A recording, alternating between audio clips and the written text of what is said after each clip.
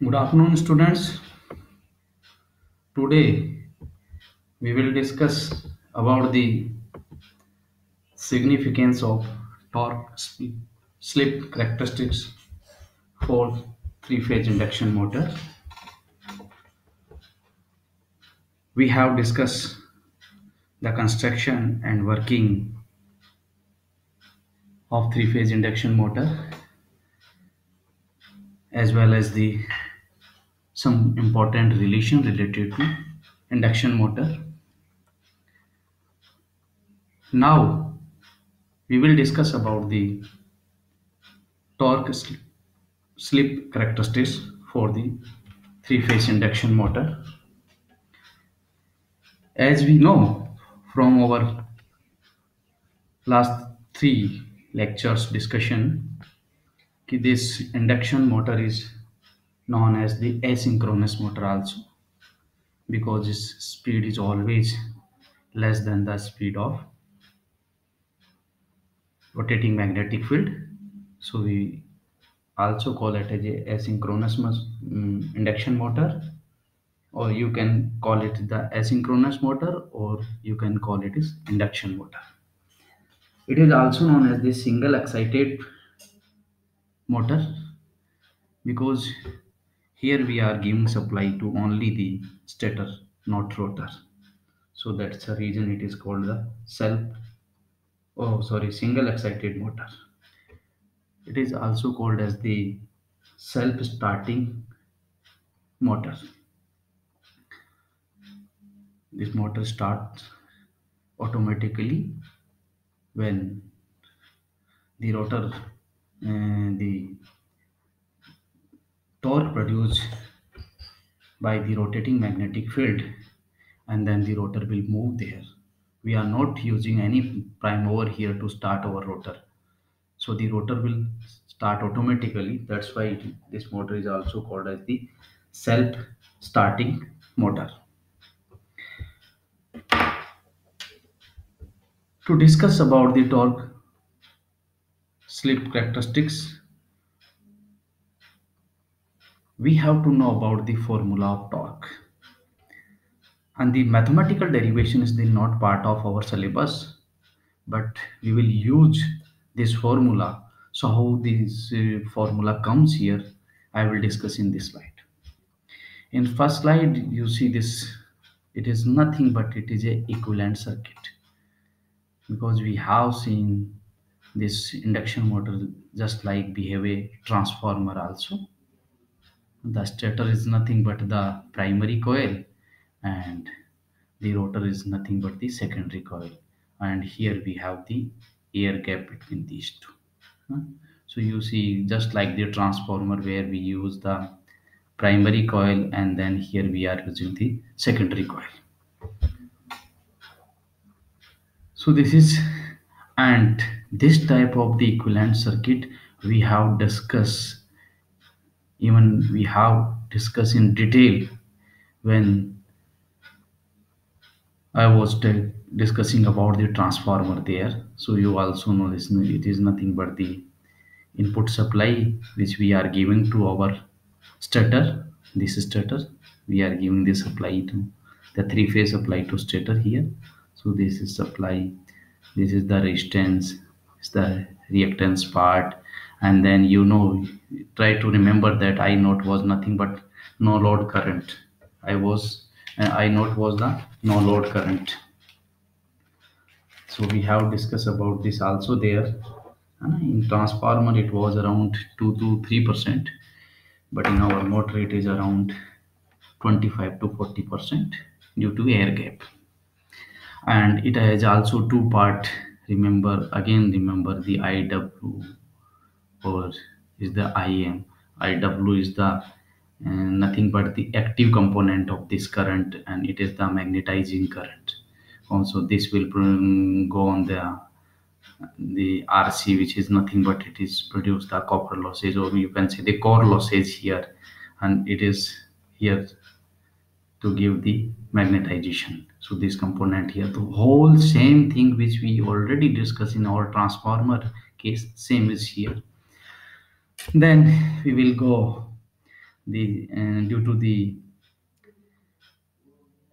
electromagnetic induction principle, the voltage will induce here, because this in air gap, what will be happen, we already discussed about this. The rotating magnetic field will rotate here, and your in these the conductors of rotors are stationary here. So due to the relative motion between these, there will be the induced emf, and this induced emf, and then we have here the rotating current here, and the interaction between these current and this rotating magnetic field, there will be production of the electromagnetic torque, and this torque the rotor will rotate here. So this we are getting here, this is the E2 dash. So basically it is E2. E2 is the voltage here, the is a secondary part. But why we are putting here S? In the last class you see the S formula, or we can the slip formula is nothing but synchronous speed minus the speed of rotor divided by the synchronous speed. So at the starting the rotor speed is 0, so S becomes 1. So when we are in the stationary position, rotor in the stationary position, then both are equal to. But when the rotor will rotate, then what will be happen? The S value is not 1, but its value less than 1. So we have to put the value of S here, and this is the current again here. I2 dash, and again dash, region behind to put dash is concept of this slip. R2 is the resistance, so there is no effect, but this is the part which is the reactance part, so it is related to flux. So that's why if I'm considering my slip component, that's why I'm putting here starting at the starting point. When rotor is in the stationary position, that condition it is equal to 1, otherwise it has some uh, impact on this x naught and e naught and I naught. That's why we are putting. Is it okay? From this we can see it's a very simple formula. So this comes here, and this one, because in the in yesterday class we discussed, I wrote the formula for this gap torque, or you can say the developed torque. That was nothing but the rotor input and divided by the 2 pi s is the synchronous speed. If it is in the rpm, if I'm writing in rps per second, then it is small n here. Okay, now I'm putting 3 because due to 3 phase, then the current is square, so this value is coming from this and this r2. So this is nothing but it's a very simple way to write the formula here. This component comes here. The input is very simple, so I can write this. Is it okay? Because in last class we derived a formula, and it was mentioned, I think, equation 4. No, that was the relation between the current, what we can say, that was the relation. If you see the last class part, then there was a relation between pg upon prc equal to 1 upon s. So that formula you can use here also. So from that, this s is comes here. So see the yesterday class notes, there we have mentioned about this. From this we get this formula, and this formula we will use to discuss about the torque slip characteristics of an induction motor. That's why I am discussing about this slide. So see carefully, it's a very simple thing. We already discussed all the metals in transformer, and it is similar to that, and these equations is mentioned. I am not discussing in detail because it is not part of our syllabus. Now the significance of torque slip characteristics, which is today's topic here. So the torque slip characteristics of induction motor gives us the information about the variation of torque with the slip. That is, we are getting the information, and we know the slip is nothing but it is the difference of synchronous speed minus the actual speed of rotor divided by the synchronous speed. Is it okay? So when the induction motor is loaded from low load to full load, it means there is no load, it's the speed will decrease here. You see, when we goes from low load to full load, in this condition the speed decreases, and we know when the speed will decreases, it means our slip will increases. You can see from this formula again, because we are going from low load to full load, and that particular condition, what is happening, our speed is decreasing. If our speed is decreasing, you can see this portion will increase here. So due to increased load, motor has to produce more torque to satisfy the load demand. It's very, the behavior of motor can be easily judged. So the motor behavior we can easily judge by drawing a curve between the torque produced against the slip of the induction motor. So if we are doing this one, then what we have to do,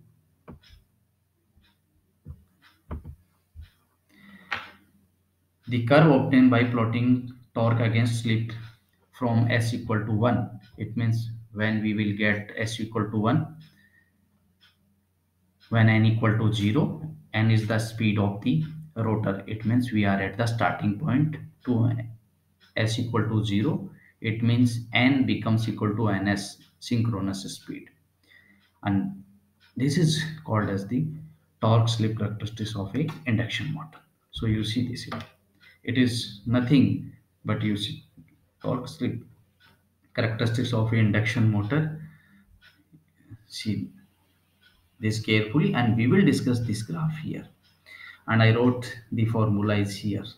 You can see from the first slide, I am saying my constant supply voltage V2. If our constant supply, then E2 is also constant here, because E2, the E2 dash equal to S E2. So this is also constant. So our torque is proportional to these parameters here, as the slip, R2 is the resistance, this, and is the reactance power. So you can see that's why I discussed on this something about the equivalent circuit of a induction motor. So how we can reach at this particular derivation. Is it okay?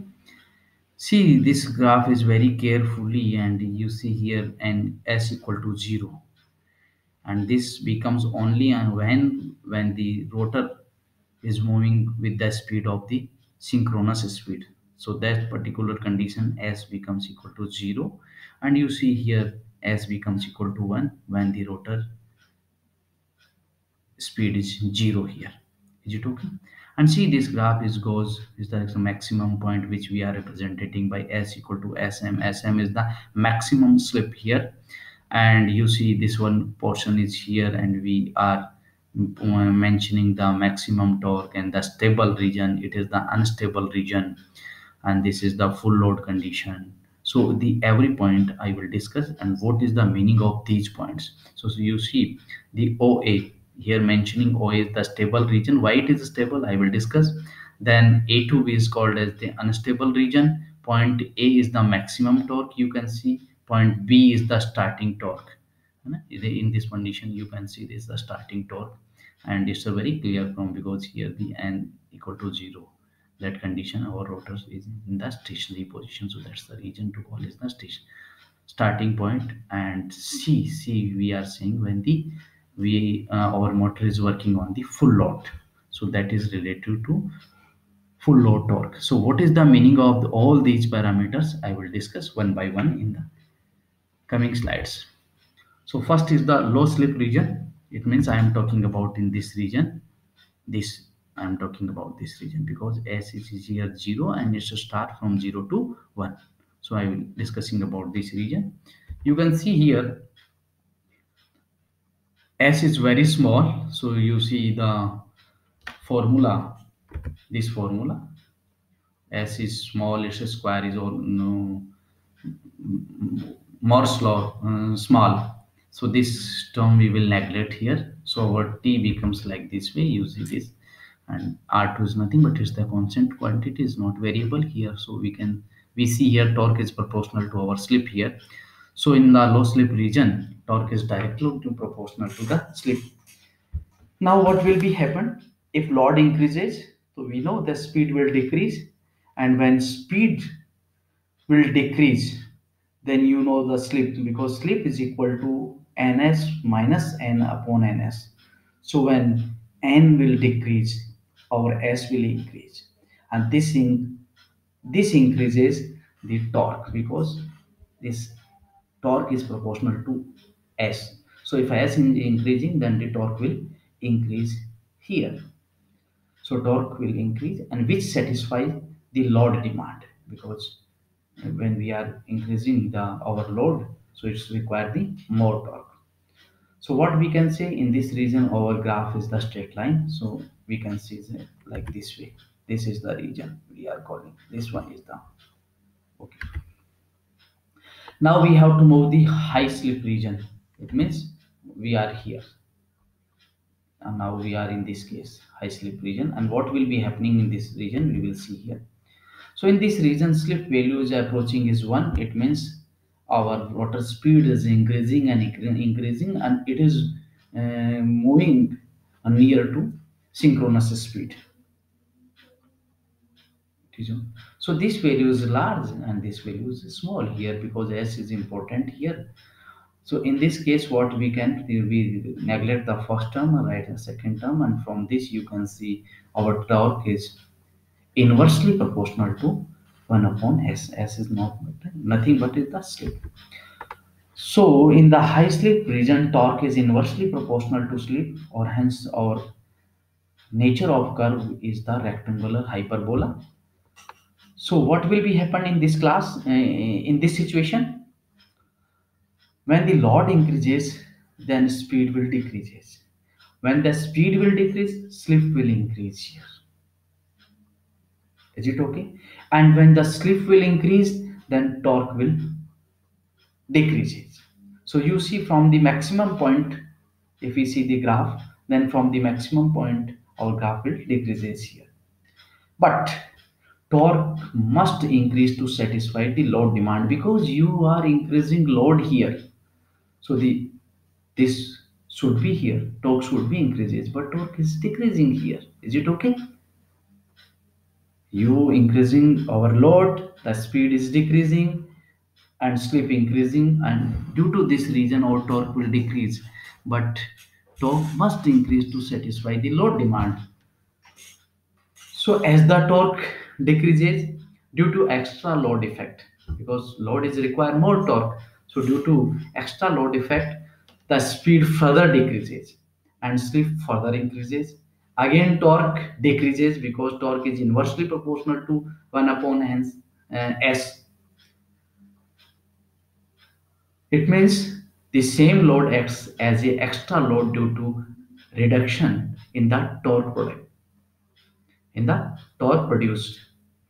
It means the speed further drops. Again the speed will drop here.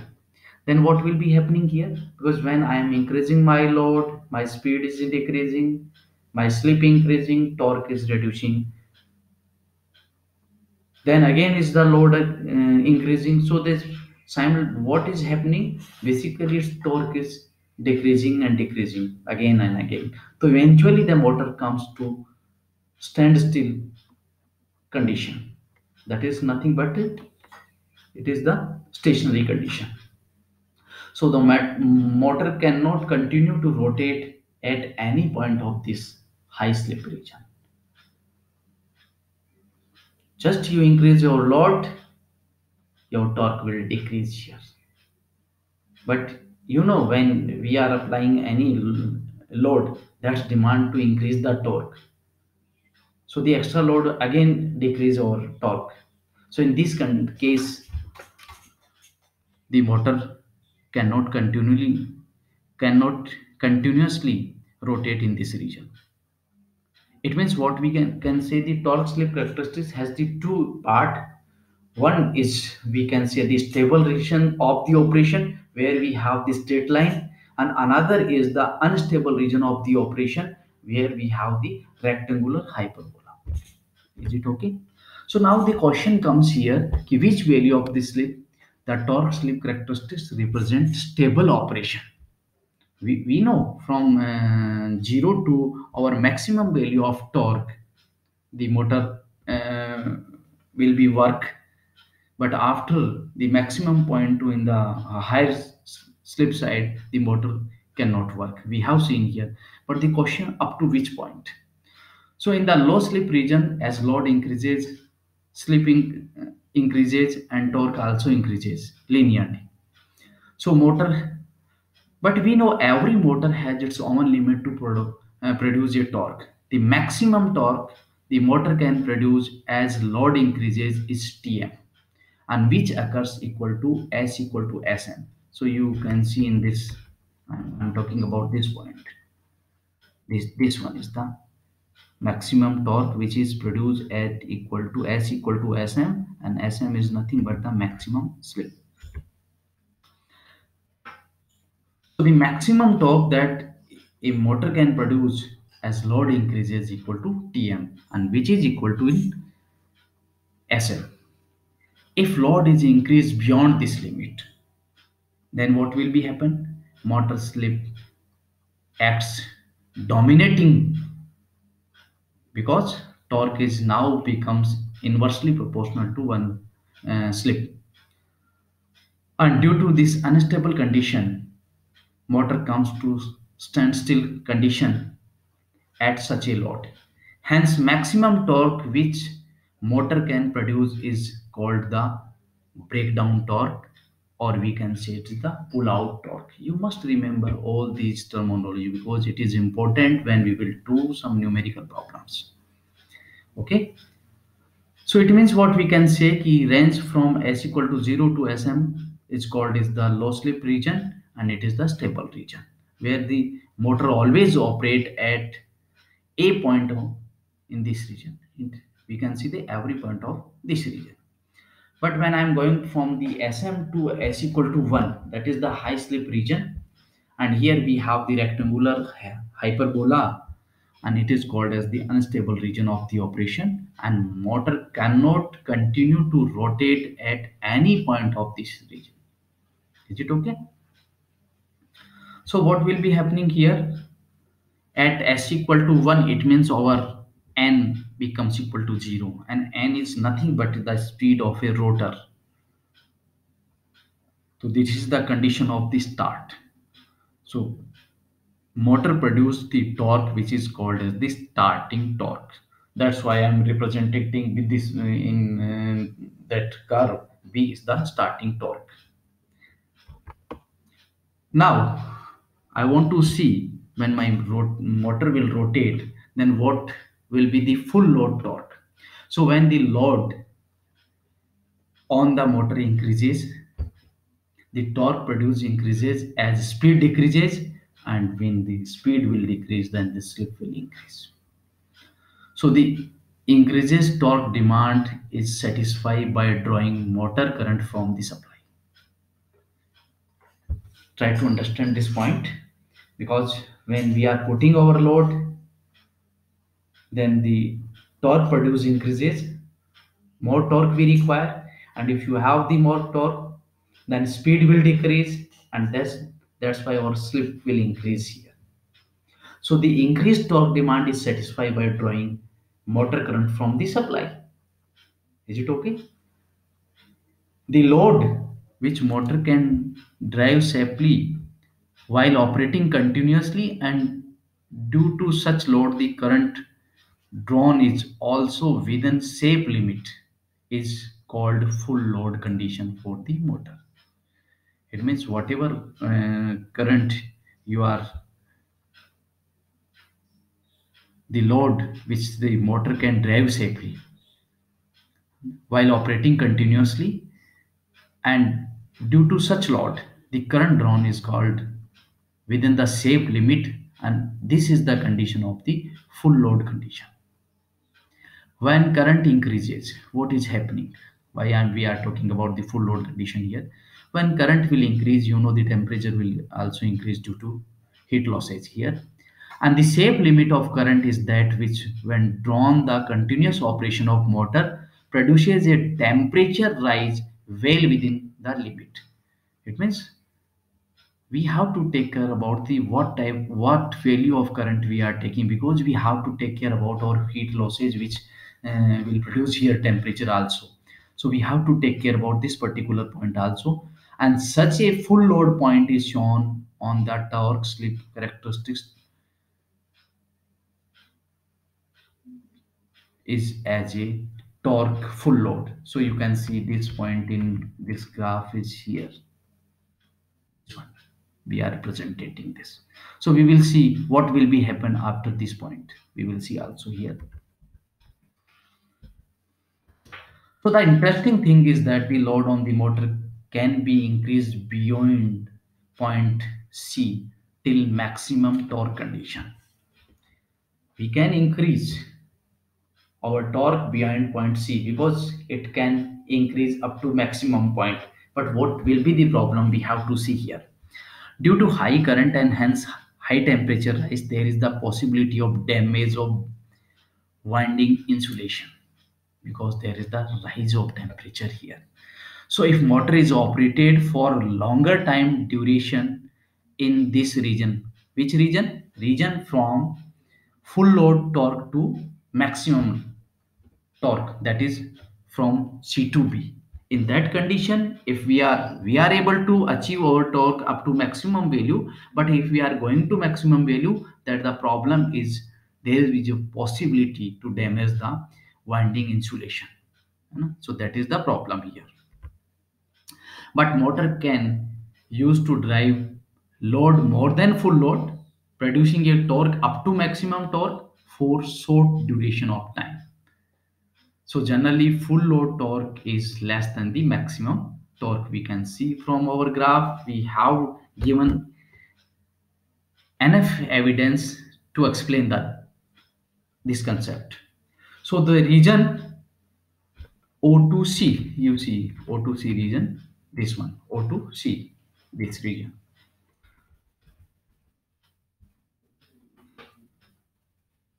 Up to full load condition allow motor operation continuously and safely from the temperature point of view. While region C to B sees the full load condition to maximum torque condition is possible to achieve in practice, but only for short duration of time, not for continuous operation of motor. Otherwise, our binding insulation will be disturbed there. So this is the difference between full load torque and the maximum, or you can say the breakdown torque. The breakdown torque is also known as the Stirling torque. So I think you are able to understand the concept behind the torque slip characteristics and its impact when we are talking about our three-phase induction motor. If you have any problem, then you can write me on sham@gwac.ac.in. Thank you.